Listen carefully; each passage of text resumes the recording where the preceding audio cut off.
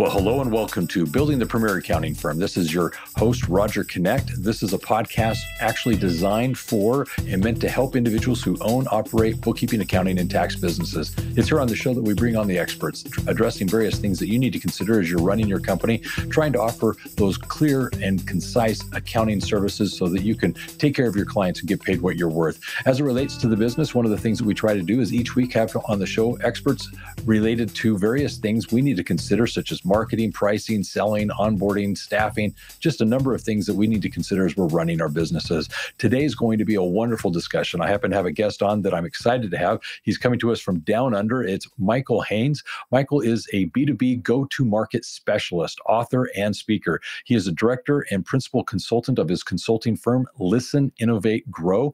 Michael is also the author of a book, Listen, Innovate, Grow. It's basically a guidebook for startups and such to actually help businesses focus on taking care of their customers and focusing on the passion that we each have for our companies. Now, with regards to his success, he is someone that is very notable. Michael has over 25 years experience working with companies ranging from micro businesses to large corporations across a range of industries, including professional services, financial services, telecommunications in Australia, Canada, US, Brazil, Asia, just around the world. Michael is actually based in Sydney, Australia, and works with a number of companies globally. So, Michael, welcome to the show.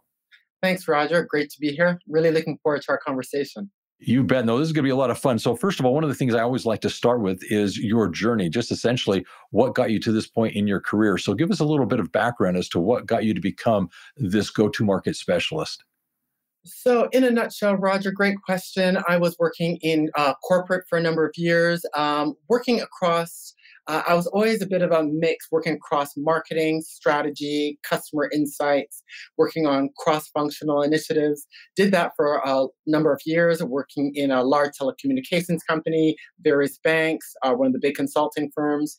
And then 2010 in my last corporate role, turning the big 4-0, and I thought, you know what, I want to do something meaningful. And I took 6 months off. Went back to Canada, then spent 4 months in South America, volunteering in an after-school program in an indigenous community in Peru, learned Spanish, came back to Australia after that phenomenal experience. I said, you know what? I need to follow the footsteps of some of my members of my family because my sister and my cousin are entrepreneurs themselves. And I said, I need to go and work with my people, small and medium businesses. Love the work, Roger, I did in B2B, in big corporate. So I decided to focus on working with small and medium businesses that operate in a B2B context. Now, after that journey of 6 months going into Canada, Peru, and doing the things that you did, why was it come back and start a business and not just enter back into the workforce? I just felt I had done enough. I learned a lot in corporate. I learned what to do, what not to do, how to treat people, how not to treat people. I very much enjoyed the work itself. And small and medium businesses, I just felt like they always have felt like they were my people. Again, having family members that are entrepreneurs, I think is part of that driving force. And just knowing the impact they've been able to have on their businesses, I wanted to replicate and do the same. As for small, medium businesses, we're often neglected from a B2B standpoint in terms of the resources and strategies. Everything often talks in the big corporate context, but not for us as that, 10, 12 accounting firm, consulting firm, what have you. A lot of the experts don't focus on our world and what it means when we have to do some of the things that the big firms do, but in a smaller context with smaller budgets. Well, it is good to point out that it is a different thing when you work with small businesses. So I'm glad you're in this space. Let's talk about go-to-market strategies. Clearly, the word market exists in there, and it's different than a marketing strategy. So as you work with accounting firms, what does go-to-market actually mean? A great question, Roger. So your go-to-market strategy is your holistic plan on how you're going to take your firm, your services, and solutions to market. Okay. So it covers everything from identifying market opportunities, what are the kinds of right services and solutions, as well as your components around client acquisition, retention, renewal, and client expansion. So it's your full end-to-end strategy roadmap. Marketing is a component of it, Roger. Sales is a component, but firms need a full, holistic, end-to-end go-to-market plan, go-to-market strategy. So when I'm working with my clients, my accounting clients, we always talk in the context of what, of our of go-to-market strategy. And I'm always reinforcing that, because marketing is only a component, an important one, but not the only one in putting together an effective strategy to build and grow your firm. I love it. I love what we're talking about here, because it is more than just saying I have a product or a service and I'd like to offer it and just presuming that the people will come. There's so much more involved with just basically the business model around the pricing and the costs. So let's go to some of the elements that make up this go-to-market strategy. I'm assuming we can begin all the way at the beginning as to the ideal customer. What is it they need? What's the pain they're experiencing? And what is it that we're going to offer? So give us some of the key components that make up a go-to-market strategy. Sure, Roger. Now, I just want to put in some context. My focus is working with B2B Hmm. professional service firms. So I work with the accounting firms that, for example, accounting firm I'm going to right after this call, they deal with fintech, prop tech companies. So they're accounting Excellent. firms dealing with other businesses. Yes, And B2B. so B2B. So the number one thing we have to remember in B2B, it is not it's just not enough to be client driven to understand the client organization. We have to be buyer driven. We need to know for our clients who makes the decision, what are their priorities, and how do they buy. Those are the three fundamental questions. I always tell my professional service firm, my accounting firm client, we must have that understanding around the decision makers who are going to decide, are we going with your firm or someone else's? So it's making sure we have those buyer level, decision maker level insights around those three core questions is quite critical and is a foundation for helping us to map out the go-to-market strategy. I love how you're simplifying this down in these very precise steps, because in the B2B market, obviously, as accounting professionals, we're typically working with our clients, and therefore it's business owners. It's the small business owner themselves, and they're the decision makers you're describing them. And from a B2B perspective, obviously, they've got certain needs at a business level that we need to be able to address, that they're going to then consider as they decide whether or not to use our services. So what are some of those key elements that you're trying to help the client of yours work with to understand about the decision maker, the buyer, what needs they have in order to make that financial decision? So we really need to unpack, the decision makers. What are some of their key priorities? What are their objectives? What are they trying to achieve? Are they looking for new market opportunities? Are they looking for client expansion? In terms of they have current clients, but for example, they're only getting, let's say, $10,000 a year worth of business, and they're looking to see how the average client spend can be 50,000. They may be looking for new client acquisition to acquire new clients. Sometimes it's entering new markets. So we really have to understand what are those strategic objectives and priorities that the business owners, those C-level decision makers of our clients have. Very important we have a detailed understanding of those.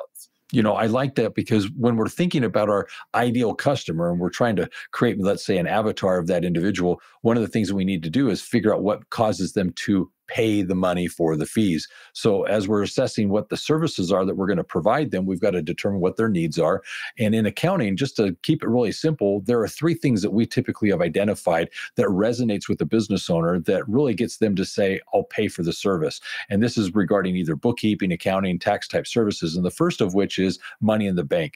Are the services you're able to afford me going to basically move me towards having more money in the bank so I can run my business, meet the cash flow needs that the company has, make payroll, and so forth? So money in the bank is very essential. The second happens to be profitability.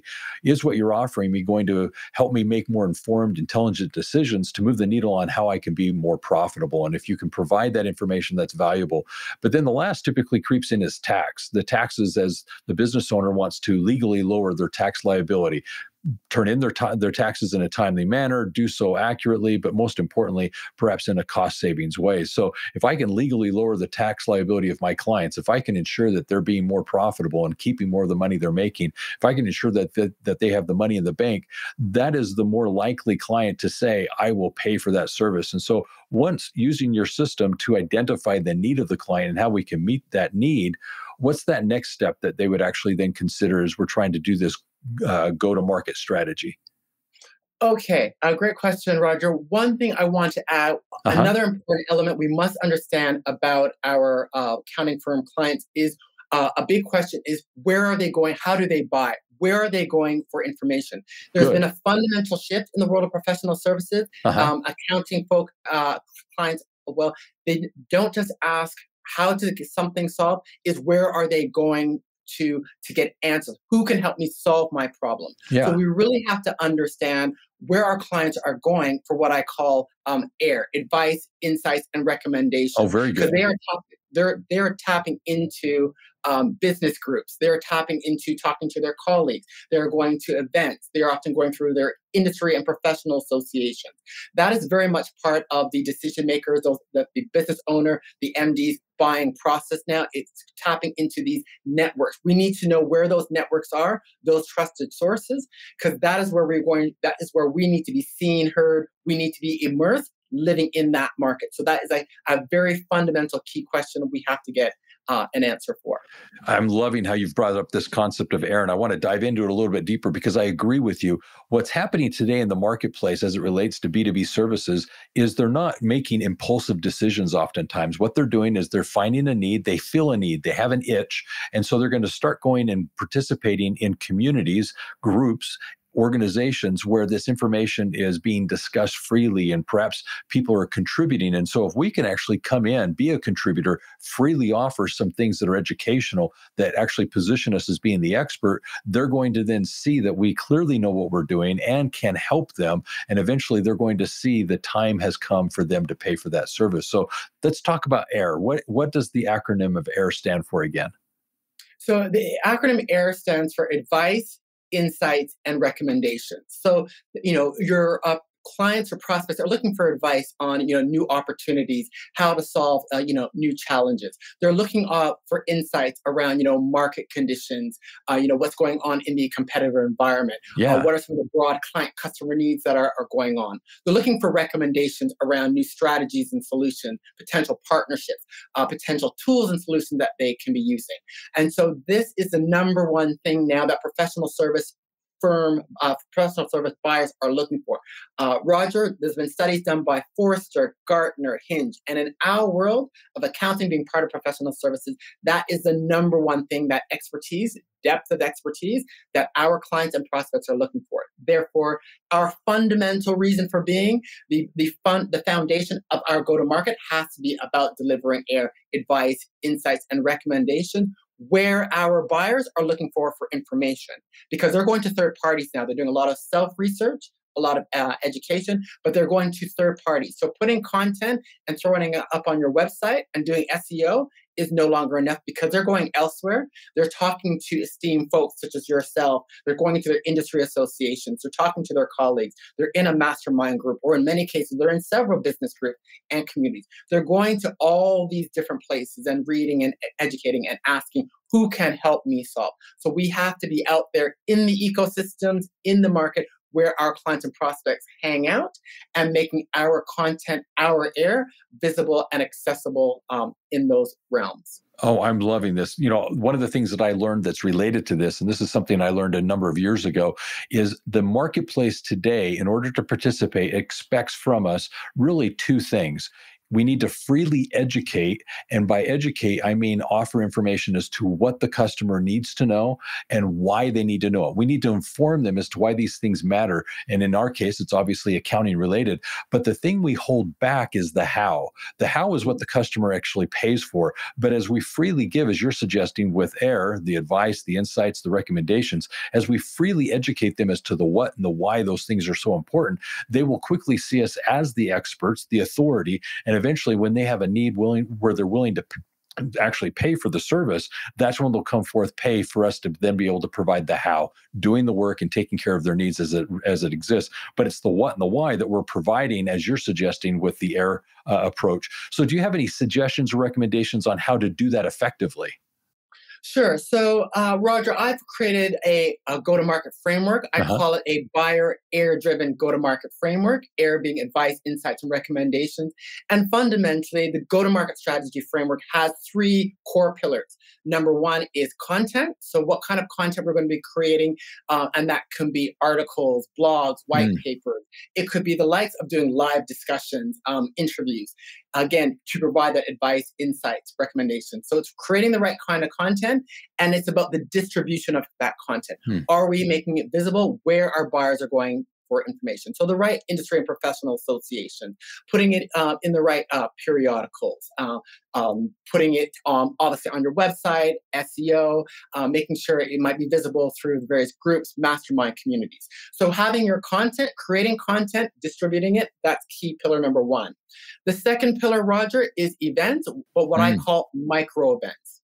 Micro events are your events anywhere from 30 minutes to I would say about 2 hours. Okay. Because business owners are very busy. And yes, there's lots of content and there's more content on the internet now than ever. But part of what our decision makers, our buyers are looking for is being able to distill that information. They want to get perspective. Roger, what do you think about, approach X, Y, and Z? What has been your experience? So they want to have opportunities to have dialogue with peers, with experts. They want to be able to have answer and ask questions. So having micro events, and by micro events, these could be things like having, Q&As. It could be doing roundtables. It could be doing mini mastermind sessions. It could be doing webinars. So these can be done online or offline. But Roger, there's a lot of value in doing these in an online setting because folks are very busy and folks will be making time if there's going to be a good, valuable event where they're going to be able to ask questions and get some air on, that key transaction that they're looking to do to enter the US. People will make time for it. And my clients have found a lot of value being able to do online events like monthly live Q&As because people will make time. It's easy to squeeze it in the diary between meetings where they can go and dial in while they're driving to their next meeting and they can listen in and get some insights around some of those key questions. So content, doing events, micro events, and those work quite well together. Because you can put out an article or maybe a short article series or a short video series and then lead folks to say, come to our next roundtable or our panel discussion that we're going to have on X date. So content and micro events work very well. And then the third pillar is strategic collaborations. Okay. By virtue, Roger, of how people are now buying, because it's all about the who can help me. Collaboration is a great way to really, drive and empower your content and micro events. So you might collaborate with another firm to do a joint article or to do a joint LinkedIn live stream discussion. You might collaborate to do a breakfast event, a roundtable. So there can be around co-creating your content and events, cross-promoting your content and events. You can also do more elaborate things such as creating more holistic custom bundles, which might include, let's say, consulting, training, and reporting. And some of those deliverables you'll deliver in conjunction with another professional service provider. So strategic collaborations, which can be from a simple piece of content right through to actually delivering product, services, and solutions are another component. And it's these three elements, content, micro events, and collaboration are the foundation of your go-to-market and the three actionable elements you can use to both acquire new clients as well as to help retain and grow them. So it works for acquisition as well as retention and expansion. Yeah. Well, the thing I like about your three pillars is the fact that they're actionable. They're things that we can deliberately do, plan, execute, and actually do to engage with our potential customers. And I think it's a great way to position ourselves as the authority as well. So I like what you're sharing there. If you're looking to advance your career in accounting, you need to enroll now in the Job Placement Assistance Program. This course is created for accounting professionals to find a new job, apply for a promotion, or get a better position within a company. It is the turnkey process to actually help you better interview, get the job you deserve, and get paid what you're worth. For more information on how you can take advantage of this offer, go to the episode description. Enroll now in the Job Placement Assistance Program. Do it for free and act now. So the question I'm going to also ask now is, after you've identified these very important things, what led you to want to write a book? I mean, clearly you had a process, you had a system, you had something that you could actually take to market and help businesses implement, but why write a book about it? What was the book for? So the book, Listen, Innovate, Grow, was a book. Reason why I wrote it is because I found most of the strategies, the insights, perspectives were all written for big corporate, to understand your customers, undertake segmentation and customer value analysis. Mm-hmm. Most small and medium firms don't know what that is, don't have the budgets for it, and I was just finding that constantly with a lot of the strategies initiatives, everything was written for big corporates. I said, well, where's something for us where we talk about what are the means, how we as small and medium professional service firm leaders can understand and learn about our customers. So it was about providing our people with the strategies, tools, and tactics that are very practical, but yet very strategic and will deliver the outcomes in a means that's feasible for them. That's really the key driver around writing the book. So what I'm hearing you say is there's a number of effective strategies that can be done in the larger corporations, things that they've proven to be useful. You're taking those and in your book, helping the small business owner understand what those are and how to implement them in their companies. Is that fair to say? Yeah, that's exactly right. So really quickly, Roger, to start with, about listening, understanding your customers, understanding your buyers. The big firms will use all kinds of very sophisticated tools. For us, as small and medium firms, you should be, conducting interviews and workshops with members of your clients and your prospects decision-making team. And you have structured discussions to cover off some key topics, and then you share those insights across your organization. And you do so by doing with a cross-section of your clients. So those that love you, those that hate you, those that have left, and perhaps those that you're aspiring to get, so we can get a full market view. But doing depth interviews where you document and share, very powerful, very effective way to really gain those insights that you need to build your roadmap for your full go-to-market strategy. And it's cost effective, and anyone can do it. Now, part of your go-to-market strategy consists of the entire process, which is post-sale. What are some of the things that you feel are essential to address as it relates to you got the customer, they're agreeing to pay for your services, now what? What part of the go-to-market strategy is the post-transaction? So in post-transaction, when you've got those clients, and particularly, you've got clients that are going to be key to your business, to growing your business, either because you're looking to get that initial key client to help you crack into the US market so you can do X and Y, or they're going to account for a large part of your business. You need to be having client management plans for all of your clients, particularly those A priority clients. Okay. Where you mapping out how are you going to nurture and manage those clients, leveraging the go-to-market framework around content, events, collaboration. What are the things are we going to be doing to providing them to be making sure that the decision makers as well as the users are getting what they need? So when it comes times for renewals and expansion, that your firm is the obvious firm of choice, but there needs to be that upfront proactive planning on how are we going to nurture, manage, and look after client X. And that is often not done. And that is where problems can occur and things can start to unravel. Yeah. What I would add to that is, as it relates to the go-to-market plan, is we need to consider once the transaction has occurred, there are a few things that we need to not neglect. The onboarding process, what we're doing with our clients to bring them in-house and actually take care of them. And so onboarding is very, very key, and communicating effectively what that experience will be like. I think a lot of business owners presume that once they sign the dotted line saying that they're going to use our services as it relates to bookkeeping, accounting, tax, that they're thinking that there's not much more of their time needed in this. But in reality, there's so much that needs to be done in those first maybe 3 months as it relates to getting access to various things, learning the business model, and so forth. But even after the onboarding experience, it's then the client nurturing. How do we actually stay engaged with our customers so that they, on a monthly or quarterly basis, have insights brought to them through the services that we're providing, whether it's accounting services, tax strategies? These are things that they need to be learning, and at a minimum on a quarterly basis, feel as if they're gaining some insights and knowledge about their own companies that we're providing. The other thing that I would also add is part of this needs to include an understanding on our part of the cost per acquisition and the lifetime value of the customer. If we know what it's worth to us to get a new customer, then obviously we're willing to put the time, the money, and energy into that entire process. And so that go to market, if I knew that the lifetime value of my client was going to be $40,000, I'd be willing to spend the few hundred or $1,000 that's necessary to find and get that ideal customer. So these are all things that I think make up a key component of what your go-to-market strategy is addressing. So my next thing that I wanted to talk about is listening. I know you're big on listening, and basically there's different kinds of listening. Share with my audience what that consists of.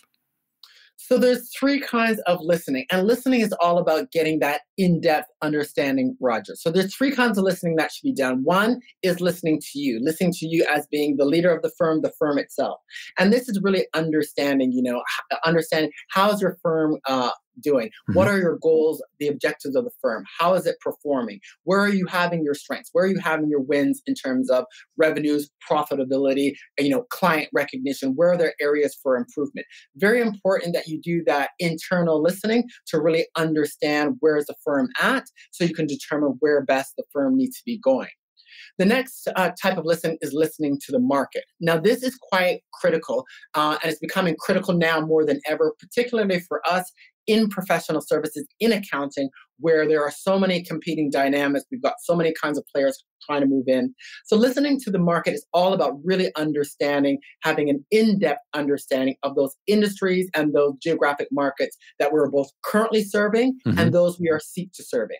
So it's understanding, the trends, market performance, regulations. Are there, new innovations? Are there new competitors coming through? Really understand the landscape, the ecosystem of what is going on within the market. Now, I know as small and medium business owners were very busy. Many people say, so Michael, how, where I don't have time. Where do I start with all of this? Your industry and professional association of your key target industries and markets is the repository and should be the first stop. And I tell all of my clients, you should be a member of the industry and professional association for those key industries that you're currently serving. I agree. They're the repository.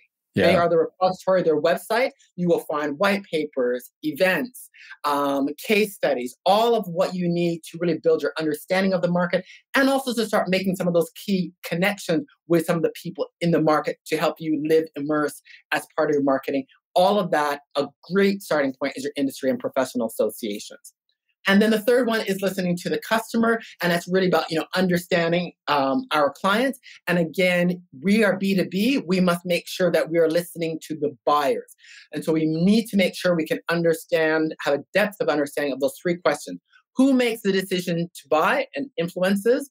What are their key priorities and challenges, and how do they buy? With whom are they going to, for their advice, insights, and recommendations? We must have an in-depth understanding around those three elements around the buyer, because that will be critical in preparing a very detailed, practical, and highly targeted go-to-market strategy. So with those three listening things, where do you feel accounting professionals maybe struggle the most? They struggle the most with the last two. Listening to the market, often some do a little bit or not at all. And then listening to the clients and making sure they're tapping into their decision makers and getting that robust understanding across all of those three key questions of who's involved in the decision making, what are their priorities, challenges, and objectives, and how do they buy? What are their trusted sources? Because Roger, it's all about the whom now. People are asking the question, whom can help me solve X? Who can help me go into those new markets? Who can help me reduce my taxes? Who can help me start generating multiple ways? It's all starting with a who. And so we have to have an understanding of that so we know where in the market and with whom we need to be collaborating. We have to have an understanding on all of those three buyer-related questions. I'm liking this conversation about listening because I do feel that as accounting professionals, we don't ask enough questions so that we can listen to our clients. One of the things that I feel is very important is the accounting profession is notorious for preparing the financials. We're doing the bookkeeping. We're giving them the financial reports that the client should have. But at the end of the day, we've not bothered to ask questions as it relates to the business model to understand, is the chart of accounts even set up correctly?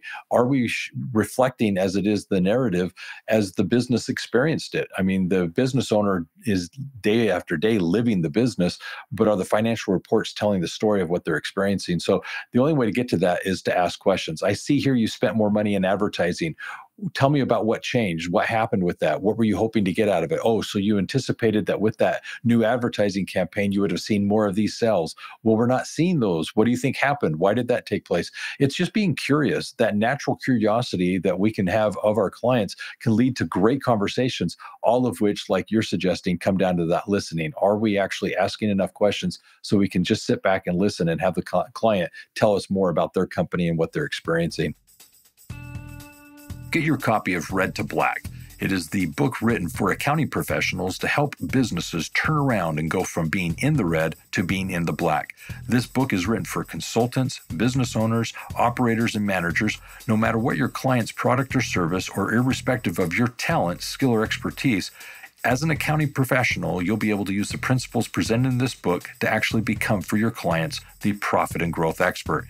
Every chapter is filled with principles and concepts that you can use immediately with your clients to lead them from being in the red to being more profitable in their business, and see you as, in fact, their guide, their coach, with the expertise and wisdom that you can bring from this book. In the book, you have how-to guide explanations, you have models that you can follow, you're shown how to actually calculate and determine the fees for your services, the actual model that you'll use during the implementation of all this, and most importantly, the end-all results with your clients. Get this book now and see what it is you can do to offer this new revenue-producing service as, in fact, the profit and growth expert. For more information on how you can take advantage of this offer, go to the episode description and there get the information you need to take advantage of this today.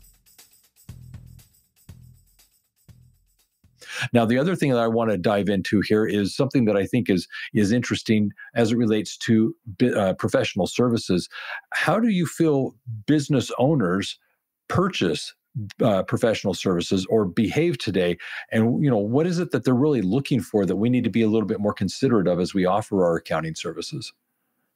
So from what I've been seeing, both from the delving into the research and also my observation with clients, there's a few things going on.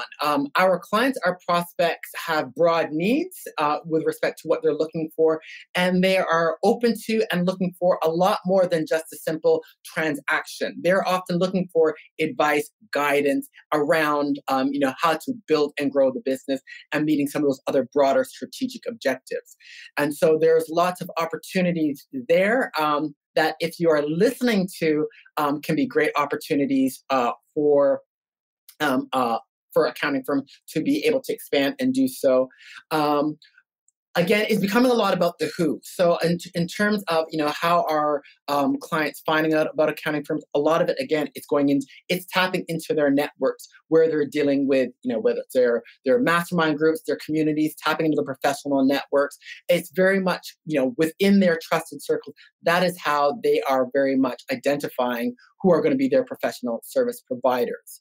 I also recently just did some interviews with one of my clients, and finding that the accounting firm clients are very much open to suggestions as to who and how can provide the services that they require. So, there's an opportunity for you to even be, as an accounting firm, to be that kind of trusted center of advice, to be helping them navigate and bring the appropriate people together. Because again, it's very much revolving around the who.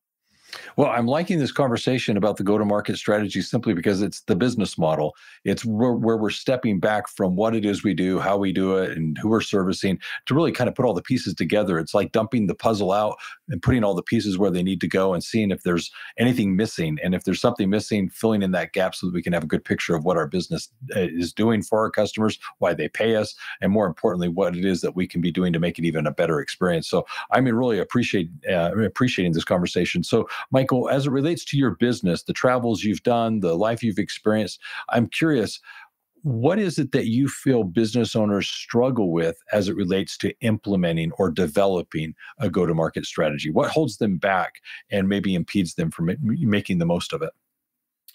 I think a couple of things hold them back. One, I think, is the lack of knowledge, because many, when I have my initial conversations with accounting firm leaders, they often jump into, well, Michael, I've been doing, I've done email, social media, and X amount of ads. And so it's this whole focus on tactical, and they think of go-to-market in terms of marketing tactics, and they're not aware of these broader issues, the importance of listening and understanding your market, of understanding your clients and understanding your buyers, and having that depth of understanding. So it's that lack of listening, lack of awareness that you need the full go-to-market and not just marketing and sales tactics, which are not aligned as well to how people buy. Advertising is great for awareness. Advertising is not how people buy professional services. Interesting. But yeah, I've had people come to me that have spent thousands of dollars on Google ads and other sorts of tactics with no understanding of, well, who's the actual decision maker for their services. And then they wonder why there's this big, $20,000 that has gone down in marketing spent on tactics, and they've gotten zero for it. Wow. Wow.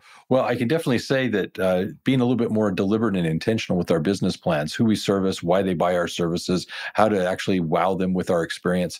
Yeah, all those things are very, very relevant, and they need to be more conscious in our efforts to provide quality accounting services. So I appreciate your insights here. So I have one last final question before I start to wrap this up. I'm curious, with all of your travels, you've mentioned that you've been to, Canada, you lived there in Australia, you went to Peru.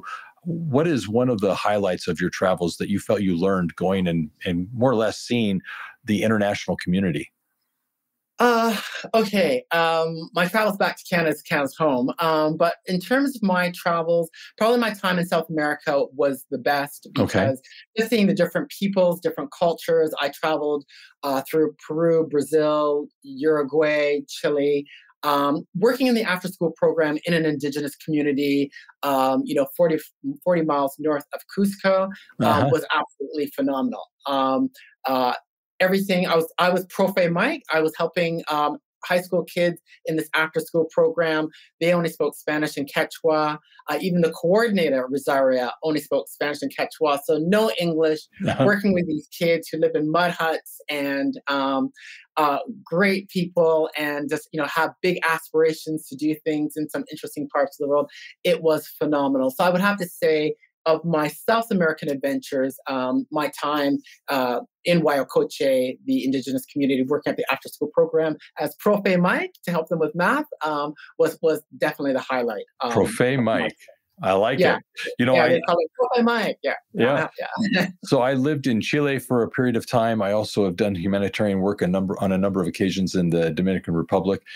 Going to the DR, going to Chile, working with these individuals that live, as you just mentioned, in mud huts, no less.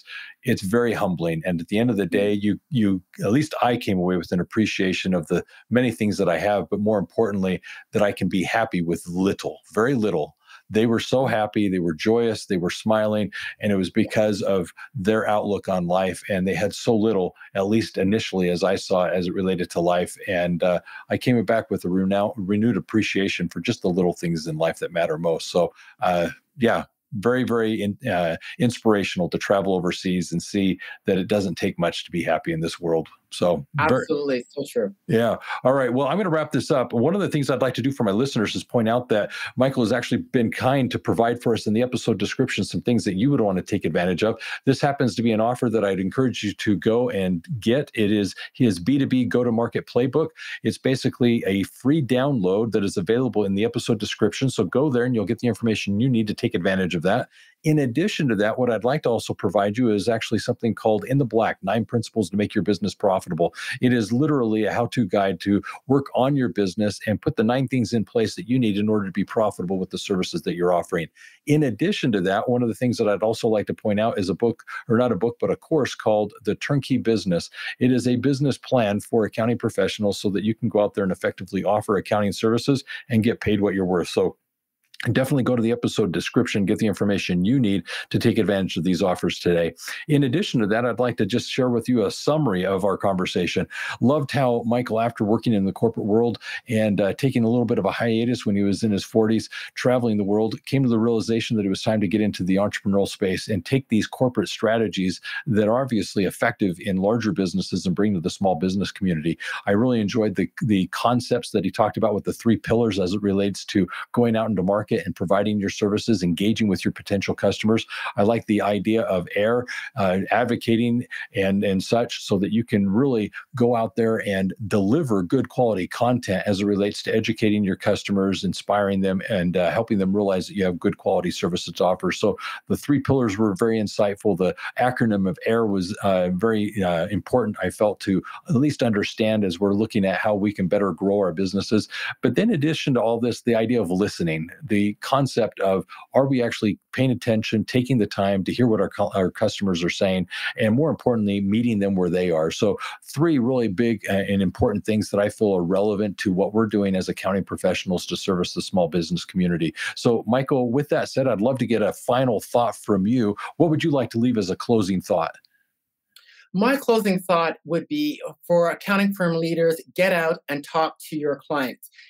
Take out a piece of paper, make a list of who are those top 5 or 6 clients that are integral to your business, who are those decision makers, and make appointments in your diary to have a conversation with them, be it in person or phone. Doesn't have to be very long, 20 minutes, and to really unpack, what are their priorities and challenges? Where are they at now? Where are they looking to go? And try to understand how you might be able to better service them. So who are those 5 or 6 clients? Find out who the decision makers are and get out and have those initial 20-minute conversations. It will be a game changer for your firm's guaranteed. I'm loving it. It's that and listening. So very, very well said. So Michael, I appreciate you being on the show. For my listeners, if you haven't already, we'd love to have you subscribe to the podcast. As you subscribe to the podcast, make sure you actually set the notifications so that you are notified each and every week when we release new episodes, interviewing and speaking to the experts, hearing what they have as insights as it relates to having the premier accounting firm in your area. Also, with regards to GrowCon, I'd like to speak of the fact that this is an event annually where we get together and hear from the experts, interact with our peers, and also work with the people here at Universal Accounting Center that are committed to your success. I invite you to get a ticket. Join us for GrowCon. It is every May. It's where, as business owners, we get together, and as it relates to our bookkeeping, accounting, and tax services, find out what others are doing that are successful, see what it is we can do to take our business to that next level, and most importantly, work on our company. So I invite you to get your ticket now and register for GrowCon, and I look forward to seeing you there.